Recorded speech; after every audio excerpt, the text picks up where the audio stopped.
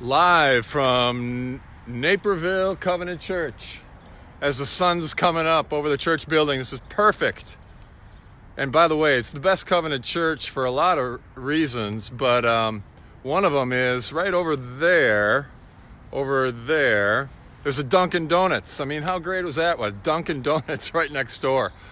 Talk about where all the middle schoolers and high schoolers went, running over to Dunkin' Donuts every Sunday morning. So here's my summary on church. I have been blessed. I have lucked out in my life because I've been able to experience three of the best covenant churches around. The first one, First Covenant Church, St. Paul. I mean, there's not enough words to express how that church shaped me and loved me to faith and how church is supposed to work. I'm covenant through and through, being shaped by those pietistic Swedes, pastors, youth counselors, people's names I don't even know, but who loved me to the faith, showed me a loving God and loved me to the faith. Maybe more sermons coming about that church someday, because that is the church for me. And then going to Naperville Covenant Church. I didn't have a place to go, an internship. And they said, hey, Billy, would you go out and there's a place in Naperville. Where's Naperville? Well, I ended up staying here for 14 years. And those, I know, Bruce Springsteen's song comes to my mind. Some of the glory days. But magical moments here. Such good memories. And then, of course, going to Monticello. And I swore I would never be a senior pastor. I'll never be one of those old, boring guys. But I was, and hopefully I didn't do it the old, boring way.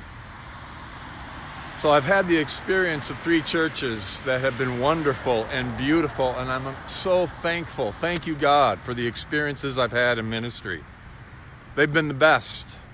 I can say I've done it, been there, done that, loved it. Also some hard times in church, of course, but it's the good that outweighs the bad. So let me give you my summary.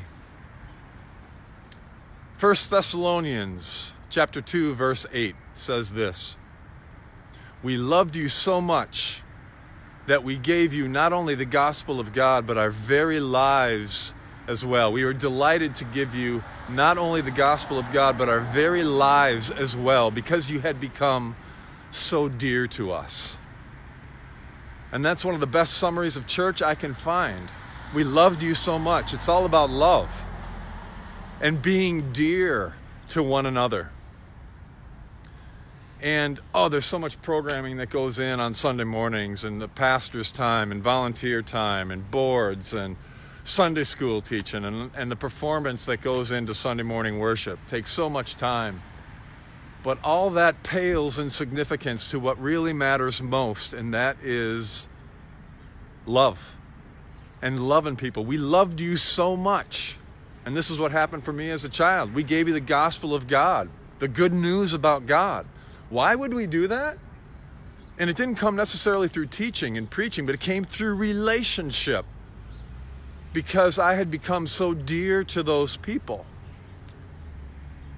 that they shared their love with me through their life. And it brought me to faith. And here at this place, the same. And it's the people, the memories, the experiences of love, of being so dear to one another, that are the best things and the best memories we had from this place too. And then in Monticello as well, the same, sharing the gospel of God. We love you so much. We shared the gospel of God, delighted to share it because you become so dear to us. So church is about being dear. So if you don't have a church, find one, stick with it, and learn how to love. Places we learn best how to love maybe are in our own families and in church. And if you do have a church you're wondering about checking out, well, you can do that. You're free to do that. I remember Pastor Paul told me here once, Bill, we're not a cult. People are free to come and go. But maybe what you need to do is stick around and practice love. We're always learning how to love better and to love deeper, and to figure out, man, the church is going through a revolution, I think. It's got to change, or it's going to die in some ways. And it's this revolution of love. Sharing the gospel through loving relationships. That's it. That's what we did here, didn't we, kids? That's what happened for me at First St. Paul. That's what we tried to do in Monticello. And I'm so grateful for the experiences in all of those places.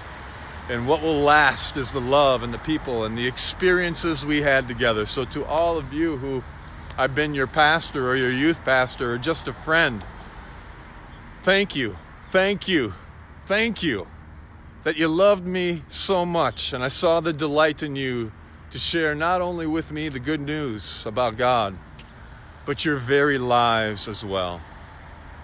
So thank you, Naperville Covenant.